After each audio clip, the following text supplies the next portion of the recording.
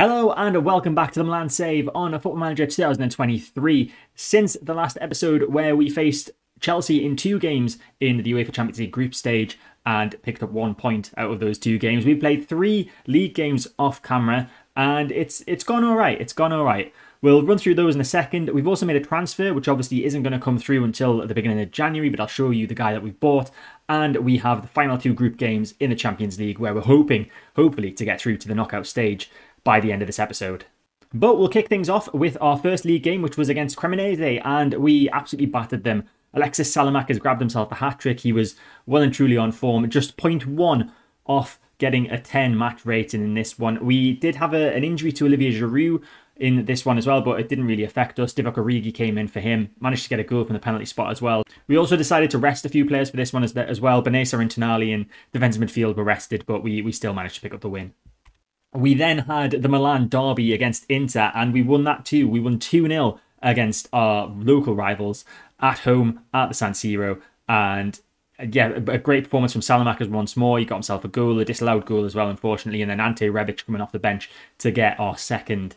But then ahead of our most recent match that we played away from home against Torino, injury struck. We lost our goalkeeper Mike Maignan to injury. One of our centre-backs, Matteo Gabbia, also got injured before the game. And Fikayo Tomori, whose name I always struggle with, he had a suspension for this game. So a key part of our spine was actually missing from this game. Youngdahl came in, who's a young goalkeeper, living up to his name slightly of having young in it. The 20-year-old Danish national came in for his first start for us. He did all right. He got a 7.3 match rating. But it was a 0-0 draw. Giroud not firing on all cylinders. Salamakas must have been knackered from his previous 2 excellent efforts that he had. And then again, Leao and Diaz just not performing well. We rested Sandro Tonali as well for this one because he was a bit tired. And Theo Hernandez also got a rest with Ballo-Touré coming in. And then obviously because of the lack of central defenders, Simon Kjær came in for this one. We moved Kalulu from right back to centre back and then brought in Serginho Dest at right back. So I think that just the fact that these players hadn't all played together before, it just didn't help. But despite the fact that we dropped points there, we are still in a pretty decent position. We're sitting 4th in Serie A. We are 2 points off top of the table, but we've got 2 games in hand. We're level on points with 5th place Fiorentina, who have also got 2 games in hand. So it looks like at this early stage of the season, it's going to be a battle between us two for the title. But of course, we do have to win those games in hand. Now, before we get into the Champions League and have a look at the Champions League standings and what's going on there, because we are into the Wednesday of this game week of the Champions League, so there has been quite a few teams already qualified from the Tuesday game, so we'll take a look at that in a second. But before that, this is our new signing, Wilfried Singo. He's been signed from our previous opponents, Torino. He is a right back, so, well, he can play at right midfield as well. He can play right down that right-hand side, really, up from right back up to right midfield, which is sort of useful to have, but we don't really play with a right midfielder. But he's been brought in as a replacement for Davide Calabria. He looks very decent. He's definitely going to improve in the future as well. He's only 21 years old, which means that it fits in with our club vision of signing players under the age of 22 for the first team. He's going to come in straight into the first team lineup and hopefully do a good job for us. We have spent 20 million on him, but hopefully he's going to bring some quality. So as I said, there has been many teams qualifying in the Champions League from yesterday's games in-game. So Bayern and Napoli have qualified from Group E. It's still tight between Olympiacos and Sevilla to see who's going to qualify for the Europa League. Tottenham and Porto have qualified from Group F. We still don't know which order they're going to finish in because they are both on 12 points. And it's looking very unlikely that, in fact, it's impossible because they've played 5 games. So Shakhtar are going to be in the Europa League from that group. Real Madrid and Leipzig know exactly where they've qualified, 1 and 2 in the league. And then Sporting and Club Brugge can still battle it out for the final, well, for the Europa League drop-down qualifying space. And then Liverpool are the only team to have qualified so far from Group H, and they've qualified definitely top of their group. They've won all 5 games. It's between Inter and Ajax for that final spot, but Inter are in the pole position to get that qualification space as they are 3 points ahead of Ajax. I'm assuming they play each other in the last game week. Indeed they do, so whoever wins that is going to, I imagine, qualify from the group. But now let's focus on our group and what we have to do. So we are still currently bottom of our Champions League group, but it's not as bad as it seems. We're only 3 points off top of the group Chelsea. We've got Bayer Leverkusen first up. We beat them in the reverse fixture. I think we beat them about 4-1. In fact, yeah, it's at the bottom of the screen there. we beat them 4-1 at home. So hopefully we can have a repeat of that away from home. That'll help us out because we will go above them. So we'll be at least third, depending on what Monaco do against Chelsea. And then we face Monaco in the final group game. So it's all still in our hands. We just need to win. And in fact, there's been a few early kickoffs already today. So PSG have beaten Red Bull Salzburg 4-0. I imagine that probably sends PSG through. We'll take a look at that in a second. Chelsea have beaten Monaco 4-2 as well. So let's see what that means. So it means Chelsea have qualified from our group and PSG have qualified from their group. But of course, Chelsea not qualified in first just yet because we need to play Bayer Leverkusen. So here we are with our lineup for this first Champions League game away from home against Bayer Leverkusen. It's a bit of a rotated one. Mike Maignan still injured. Andreas Ljungdahl is in for him in goal. At right back, we've got Serginho Dest continuing there in place of Kalulu because Matteo Gabbia, who normally plays at centre-back, is still not fully fit. Pierre Kalulu is alongside Tomori in the centre of defence. Hernandez at left back as always, Benessa, Tonali in defensive midfield, Salamakers, Diaz and Leao across the attacking midfield line, and then Olivier Giroud is the lone man up front. On the bench we do have Simon Kjær, who's returning back from injury also, and the usual suspects as well as a handful of youngsters. So there is the Bayer Leverkusen squad and formation. It's pretty similar to ours, in fact. If they're both defensive midfielders, it's identical to ours. Interestingly, Bayer Leverkusen, with just the one win in their last 6 matches in all competitions, they lost the last Champions League game 1-0 to Monaco, so they're not in the best of form. We are, of course, in pretty decent form at the moment if you take out the Chelsea defeat. So hopefully we can pick up another win here. Okay, first chance of the game. It's going to be a throw-in for us in a very attacking area. Kalulu finds Benessa. Benessa ball into the box towards Tonali. Tonali just gets there ahead of Andrić. Theo's on the edge of the box. Can he get a shot off? Theo with a shot. And Theo with a beautifully placed finish off the underside of the crossbar. And we're 1-0 up after less than 10 minutes. Hopefully, this means things are going to be positive for us. Is that a Just Eat advert there? It's making me hungry. So it was Benessa with the ball into the box. I didn't think Tonali had got there, but he just managed to get a toe ahead of Andrić. And then Theo with a shot to set up, and then a touch to set up, I should say, and then a shot off the underside of the bar. Excellent finish, and that is exactly what we needed. Moves us up to second in the group. For the time being, however, as Bayer Leverkusen could be on the attack here with Hlozek. Now Andrić out wide to Moussa Diaby. Diaby cuts inside. Diaby with a shot, and that's saved by Ljungdahl. So Serginho Dest has just lost the ball in our own half to Hlozek. Schick's there, he plays it forward to Wirtz. And Bayer Leverkusen have equalised. Florian Wirtz. Oh, it all came from Serginho Dest dawdling on the ball in defence. And Leverkusen are back level. Hincapie forward to Adam Hlozek. Back to Palacios. Palacios spreads play out wide left to Hlozek. Hlozek with a chance to get a ball in, possibly here. Takes a touch to get the ball out of his feet. Schick's there with a header, and Schick has turned the game around. Leverkusen are now 2-1 up, and things are looking pretty bad for us. So Hlozek just not closed down enough. Plenty of time to pick out a ball to Patrick Schick to head it in. And I think this means, if it stays as it is, we can't qualify for the knockout stages. And just before half-time, we're into stoppage time, in fact. Wirtz with the ball in. Hlozek with a header. And it was actually Tomori who managed to meet it and head that out. But we really need to get out of our own half here. Leverkusen just pinning us back. Diaby running down the right-hand side. Plays the ball into the box to Frimpong. If they score again, it's practically over for us as Patrick Schick has scored. It's 3-1. It's 3-1. We're going to be 5 points off second place in the group, which means we're not going to be able to qualify for the knockout stage of the Champions League. We're going to be 2 points off Monaco, who are currently in the Europa League place. So there might not even be any European football for the end of the season. And that is a ridiculous goal. I'm sorry. That is such a lucky goal. Half time, and from the elation of Hernandez's 8th minute goal, it's completely turned on its head now. We need a miracle, in fact, to get anything from this game. I'm going to make some changes. I went apeshit on the players at half time. I thrashed my arms around and said that it just wasn't good enough. We're going to take Kalulu off because he's on a 6.3. Simon Kjær is going to come on for him. We'll switch them around so that Kjær's at defensive centre left and Tomori's on defensive centre right. And we're also going to take Salamakers off because he's looking anxious out there and he's not playing too great. So Junior Messias is going to come on for him. We, of course, have, I think, 3 more subs that we can make at some point, but I don't want to change the squad too much, the lineup too much for the time being. So hopefully we can go out there and try and get some goals. Okay, we're just approaching the 60-minute mark, and I think we're yet to have a shot in this half. So we're going to push up our defensive midfielders to centre midfield. I am tempted to move the wing backs up as well, but we maybe do that in another 10 minutes, see how this gets on. Benessa is looking a bit tired out there in defensive midfield. Serginho Dest is tired at right back. I don't have another right back to bring on. In fact, I've got rid of the 2 players that can play at right back who were already in the squad in Salamakers and Kalulu. So Serginho Dest is unfortunately going to have to continue playing, despite the fact he was at fault for that goal, well, for one of the goals that Bayer Leverkusen scored. Diaz is not doing well on a 6.4. Our goalkeeper is terrible, but I guess we have to bear in mind we are without our first choice goalkeeper today. If that's an excuse that's valid for why we're losing, I don't know. Do I bring Charles de Ketelaere on for Diaz?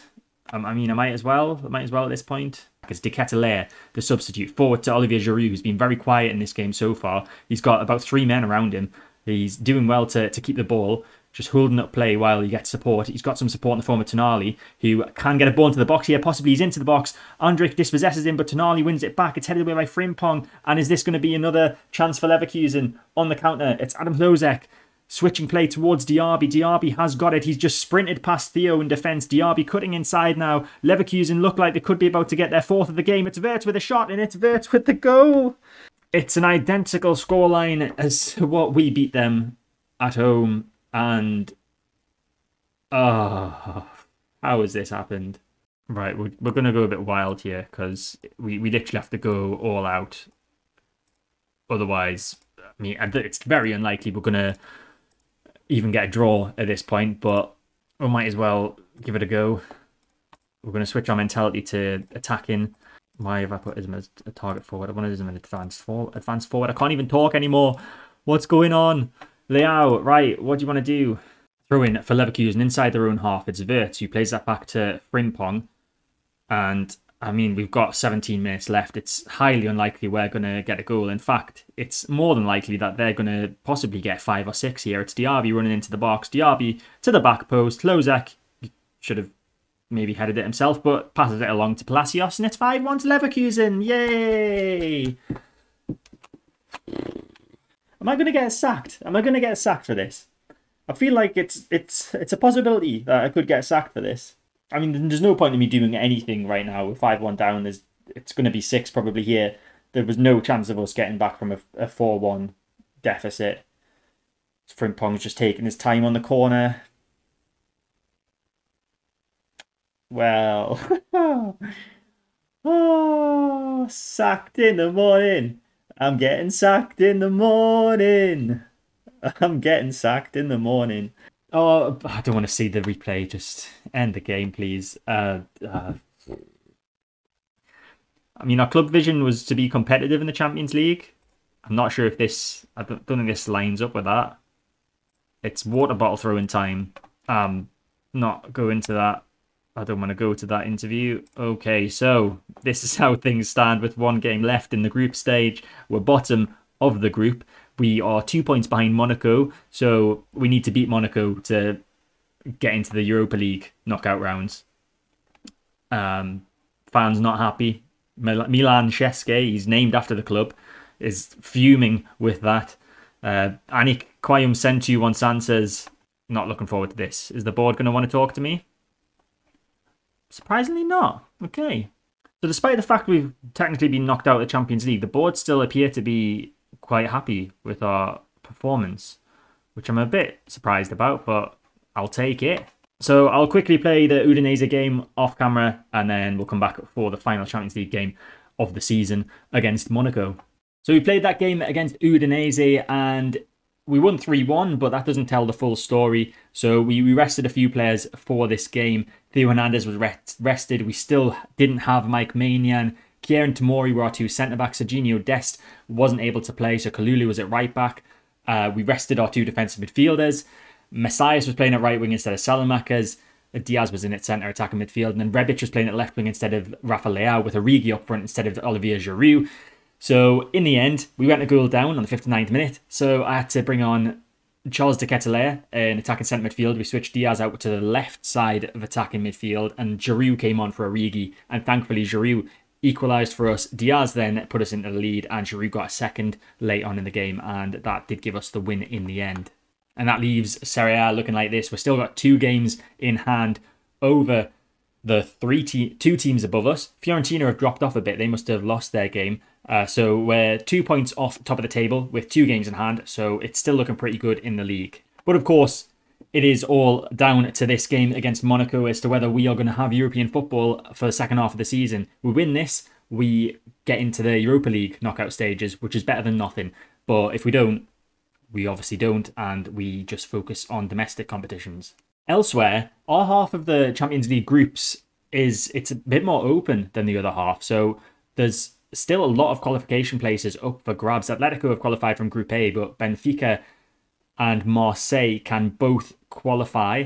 Man City, Barcelona and Dortmund are all up for possible qualification. Chelsea and Bayer Leverkusen have obviously qualified from our group. It's just as to whether who's going to finish first and second. And then in Group D, it could be one of 3 teams in theory. Celtic, Juve or Red Bull Salzburg could be joining PSG in the knockout stage. So we'll have to see what happens. Okay, so slightly rotated squad for this final Champions League game. Youngdahl is still in goal because Mike Maignan is still unfortunately injured. Alexis Salamakers is coming in at right back. Pierre Kalulu is not in great condition, so he's been dropped to the bench. Matteo Gabbia and Simon Kjær are in central defence. Fikayo Tomori also in need of a rest, so he's been dropped to the bench for Gabbia. Theo Hernandez comes back into the squad. He was rested for the league game against Udinese. Benessa and Tonali also come back into the squad. We've got Junior Messias staying at right wing. Charles de Ketelaere comes in for Brahim Diaz, who also needs a rest at attacking centre midfield. And Rafa Leao was in for Ante Rebic at left wing, with Olivier Giroud, the man that came off the bench to save us in the league game against Udinese, returning to the first team for this one. So we need a win. That's literally it. We need a win. And I was just looking at the lineup that Monaco put out, and interestingly, the man who punished us last time out, Wissam Ben Yedder, is not actually playing today. So hopefully that helps us. So I didn't think we deserved to hear the Champions League anthem, obviously, since we're not going to be in the knockout round, hence why we didn't. But we have the ball now in our final appearance of the Champions League in this season. It's Salamakers at right back, just holding up, looking up for the pass to Benessa. Now Messias on the right. Nice ball through to De Ketelaere first time. Through ball from him to Giroud. Giroud's going to get there. It's a mistake from the defender, and Olivier Giroud has given us the lead. In the first 10 minutes of the game, once again, we've taken the lead as we did against Udinese in the league. Hopefully we can hold on this time and not concede. Not against Udinese, as we did against Bayer Leverkusen in the Champions League. Literally the last game that you saw. So hopefully, as I said, we can continue, but it's terrible defending from Disasi. Giroud just pouncing on that bad touch from him and making him pay. Free kick for Monaco. Could they be turning the game around?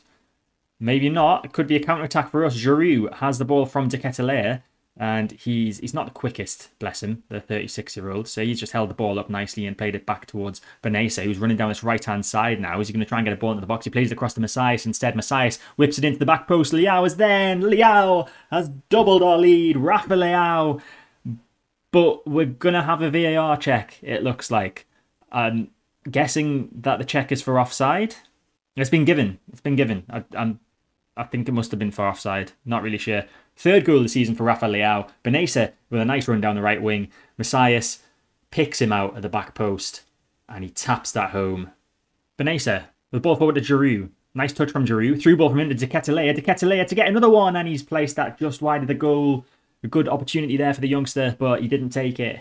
So we've got a possible injury to Ismail Benessa. He might have a bruised thigh, so we're 2-0 up. We're not gonna risk him making that any worse. We're going to bring on Tommaso Pobega in defensive midfield. Elsewhere, everyone's condition looks okay. The match ratings all look fine as well. So we'll just confirm that one change and carry on with the game. So Pobega, the substitute, long ball, searching ball to the right-hand side where Messias is actually going to pick this up. It's Junior Messias with the ball into the box, headed away by Badiashile and headed further away by Voland, but it's going to come to the feet of Alexis Salamakers at right back. Now Pobega forward to Messias. Through ball from him to Giroud, and Giroud has smashed that home. Was he onside? I think he was. It's not looking like it's going to go to VAR. Olivier Giroud gets our third goal of the day. Why couldn't we have done this against Leverkusen? So it's Pobega with a beautiful pass to Junior Messias. He played a nice through ball to Giroud, who did look onside, to be fair, and he smashed that home. An excellent finish from the experienced French striker. In fact, we'll see how tight the offside was here. It wasn't very tight at all. Giroud comfortably onside for me. So we've got 10 minutes to go. We're going to think about who needs to... Who could do with a little bit of a rest. There's a lot of players that are looking a bit tired out there, to be quite honest. I'm tempted to just bring on some youngsters. We've got a couple of centre-backs on the bench. Going to bring Dorian Paloschi on for Matteo Gabbia in central defence.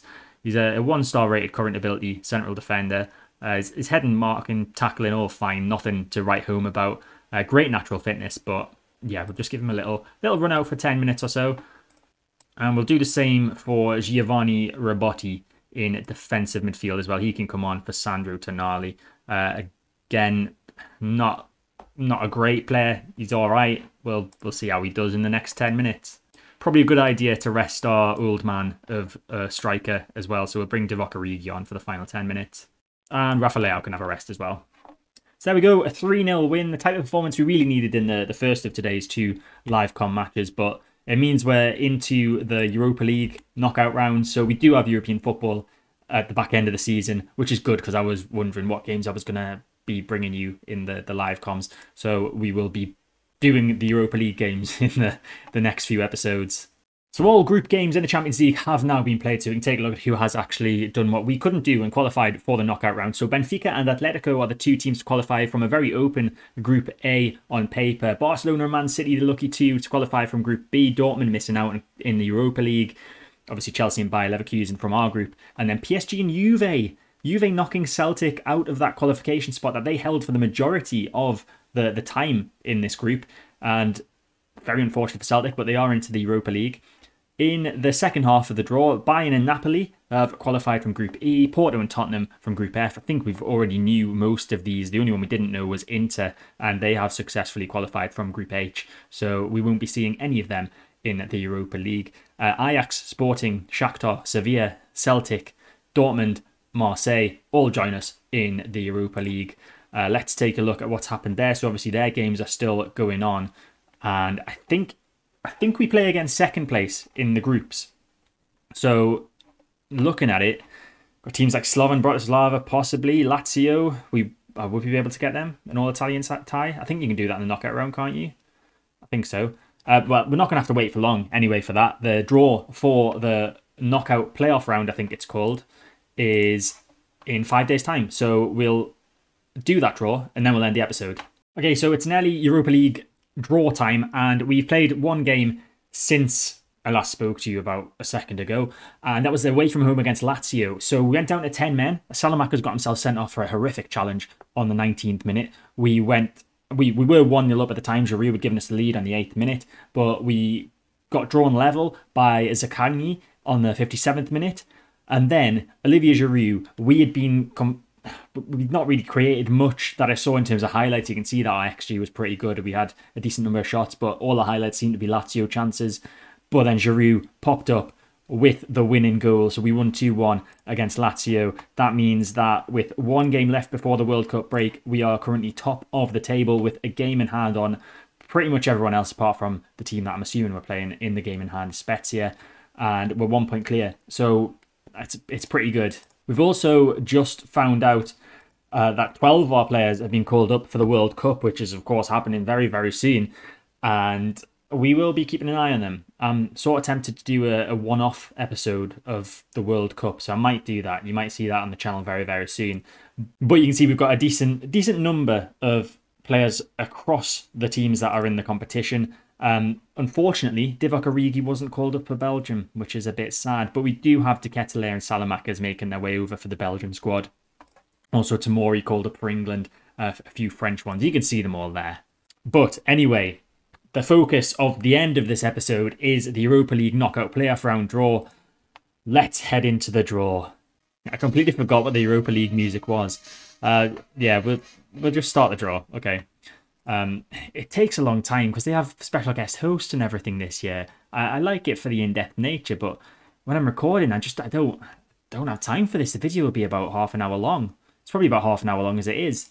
Okay, so there's 16 teams in this draw. I'm not sure about the process of it, whether the Champions League third place teams have to face all the second place Europa League teams, or what, but that's what's happened in this first one. Dortmund have got Slovan Bratislava in match 1. Ajax have been drawn first in match 2, and they're going to face Braga, so it does look like it's Champions League against Europa League, so we'll see who we get. But Sevilla have been drawn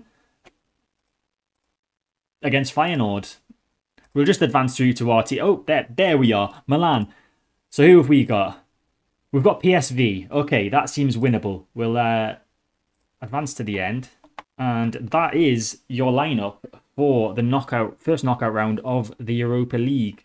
So Marseille-Roma is a big one in there, I would say. It's probably the biggest game. We have a game against PSV. I think we should be winning that one, hopefully. So looking ahead to the next episode, if you don't include the World Cup special that I may or may not do on the channel, that'll be sort of separate. It won't really include anything about this whole Milan save that we've got going on. So the next episode that will include that will be the Europa League knockout playoff round against PSV, which is apparently February. So we've got a lot of games to play in the meantime. We've got our final league game against Lecce to play before the World Cup break. Then we have a massive break until the start of January when we've got a ton of games. We've got Coppa Italia, we've got a Super Coppa final against Inter, games against Bologna. Why did I pick Bologna out of all teams? Games against Juve, Napoli, Roma, Atalanta in the league before we face PSV in the Europa League. But that is it for this episode. I hope you enjoyed it. If you did, make sure to hit the like button, subscribe to the channel to get all my content when it comes out, hit the notification bell to stay notified, and I'll see you next time.